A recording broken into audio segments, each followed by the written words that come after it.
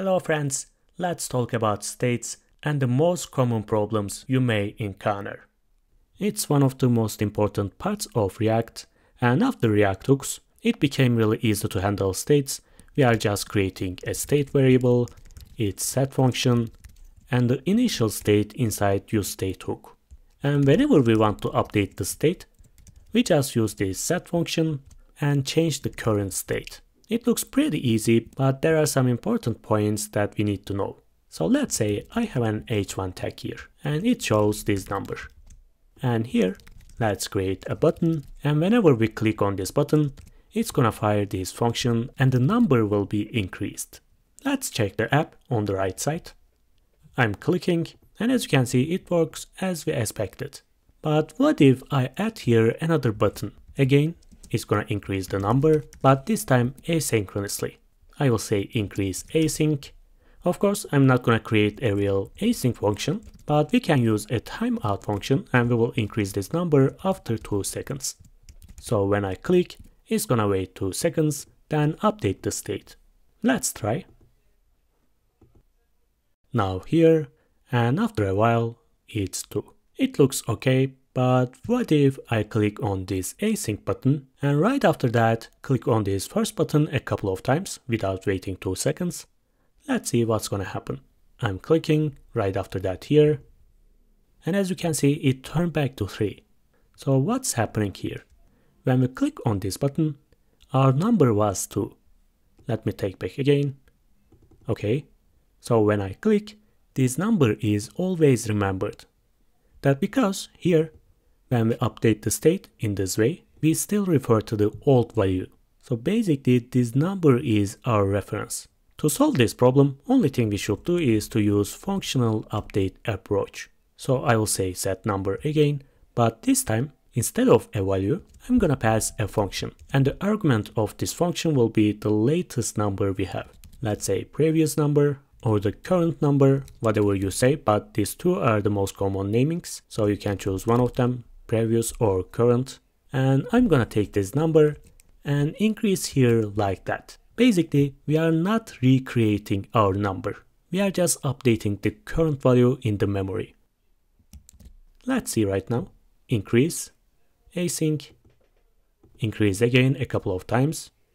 And as you can see, it works as we expected. So when you update your state, it's better to use function version instead of updating it directly like that. Okay, the second common useState problem is the initialization. When you initialize your state, what you are writing in useState is really important. Let me show you what I mean. I'm creating a user state, and at the beginning, we don't have any user. It's gonna be empty. But let's say we are gonna fetch a user data later and update this user. And after updating, I'm expecting a user like username, email, and images array, which includes the profile picture and the cover picture. Something like that. But remember, we don't have them yet. So if I come here and say username is user.name, let's save. And as you can see, there is a white screen here. And it's a really common problem. I saw this many times in Lama Dev social media groups. People are having trouble with this blank page issue all the time. By the way, group links will be in the description below if you want to join and ask your questions. Anyway, the problem is our user variable is undefined. We didn't provide any type here. But in the HTML section, we are trying to get an object property which we don't have yet. To solve this problem, we have many options. The first one, you can write here a condition and say if there is a user, show me this span. In this case, only after updating the user we will be able to see its name. And the second solution is writing here a question mark. Basically, it's a shortcut of verifying an object or array. I mean, it's the same thing with writing here. If there is a user, show me user.name. Let's take it back. And the last solution is to initialize your state with the expected type. So if it's gonna be a string, just write here an empty string. If it's an array, write an empty array. And in our case, it's gonna be an object. Right now, there is no blank page anymore. But sometimes it's not enough to write only an empty object here. For example, if I write one more span and say profile picture is user.pictures, and I will take the first picture in this array. So if you look at the app again, you will see that we have exactly the same problem. That's because this time we don't have such an array. To prevent this, you can write here what properties you exactly need, like username, string, email, string, and images array. In this case, we won't have any problem. I highly recommend you to write them like that because most probably you are gonna forget writing a condition somewhere in the HTML. So don't forget writing your types. Okay, right now I'm gonna change the initial state and I will give a name, email, and images. So what I want to do is to update only name of this user. To do that, I'm gonna create an input which takes a username and a button to update our user. And I will create another state that holds an empty string. So whenever I write here anything, it's gonna update this input state. To do that, I will create an onChange event and update the input like that. Basically, the target of the event is this input, and value is the string that we write here. Okay, we have a name right now, but how I'm gonna update this user? Remember, I will change only this username. All other properties will be the same. Let's write here a click event and call a function, change user. Let's create this function. We already know that we shouldn't do this by writing user.name equals input or set user.name equals input. It's not gonna work because we are not returning a user here. Inside of the set method should be an user object. It's gonna assign this value to useState directly. What I mean by that? I will say console log and user. I will change here and click. As you can see, it returns directly this string. And the user is not an object anymore. It removed name, email, and image.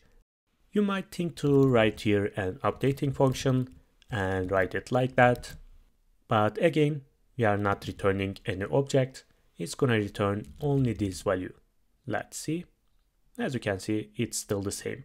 So what we should do is to update this name property while returning the user object. You are gonna understand what I mean better right now. I will say return an object, and this object will include everything in the current state. Name John, email john@gmail.com, and images. Everything will be the same, but I will update only name here, and it will be input. And right now, when I click, it will update only username. If you don't know using this spread operator, let me explain quickly.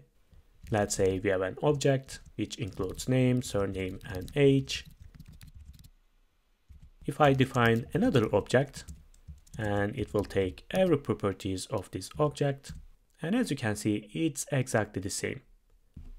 I will say take everything, but additionally add here a city. And right now it has name, surname, age, and city. And also I can change any property here, as we did in the example. Let's say take everything, but change only username. Okay, I think you understood how it works. And this usage is really useful, especially when you have a form and you have many inputs inside. Let me create one. Actually, I will just copy and paste. And as you can see, I have 8 inputs. And the biggest mistake you can do is to create here useState hooks for each input. For name, for surname, for every single one.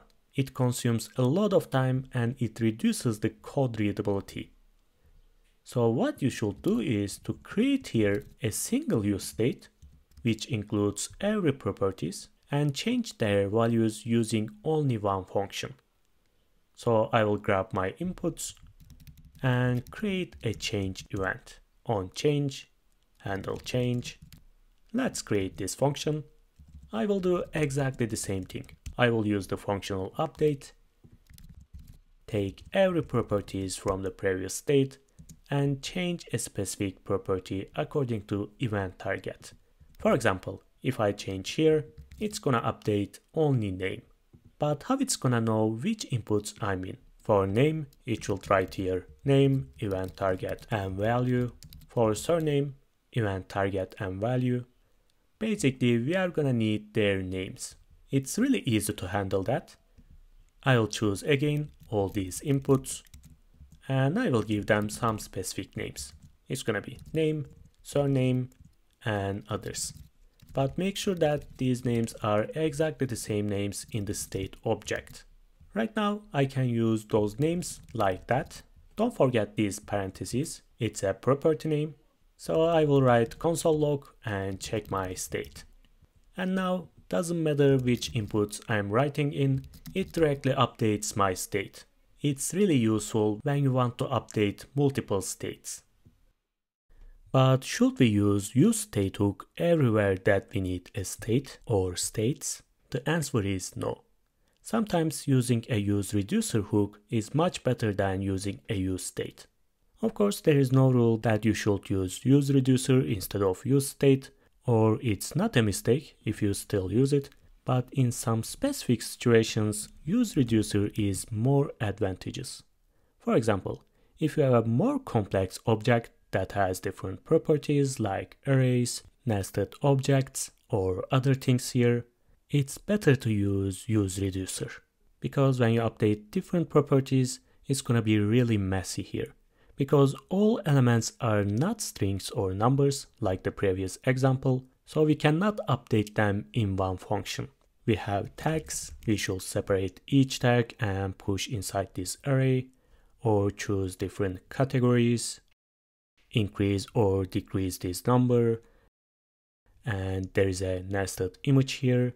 Actually, this example is okay, but can you imagine you have maybe 10, maybe more properties here, and you will have to use spread operator all the time, and probably you will make a lot of mistakes. So creating a useReducer and using different actions for each changes might be more useful here. Of course, I'm not gonna deep dive into useReducer in this tutorial, but if you want to see in the future, just let me know in the comments.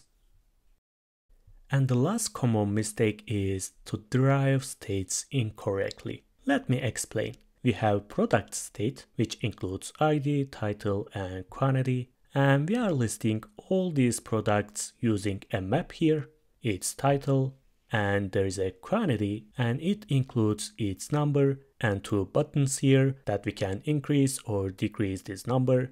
As you can see, we are passing product ID, and in the function, we map through all products and find the related product and increase its number. You already know how we do this. Let's see. It works perfectly.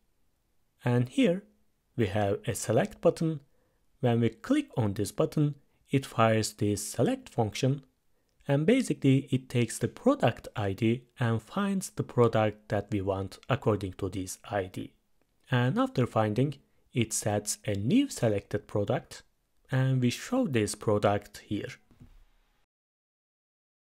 Everything looks nice, we can select any product here, but the problem is happening when we try to update product quantity. As you can see, we increase this number, but the selected product is still the same. That's because the product inside this selected state and the product inside this array are not the same.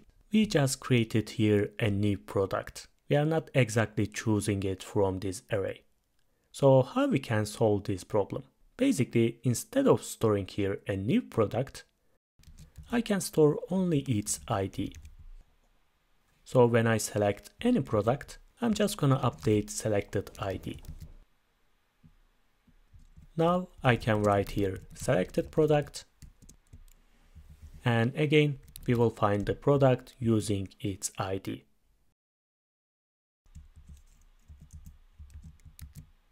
Let's try. I'll select this product, and when I increase this number, it increases here also. And it's really important, guys, especially if you are not working with any state management tool, you will encounter this issue all the time. So don't forget, if one state affects another one, just store its ID instead of creating a new object inside. Okay, I can give more examples, but those are the most common problems that you will most probably have in the future. But right now, you know how to handle them. I hope you liked it. If you want to learn any other React hooks like useEffect, useMemo, useCallback, or any others, just let me know in the comments. And if you learned something new today, please like the video. I hope I will see you in the next tutorial. Goodbye.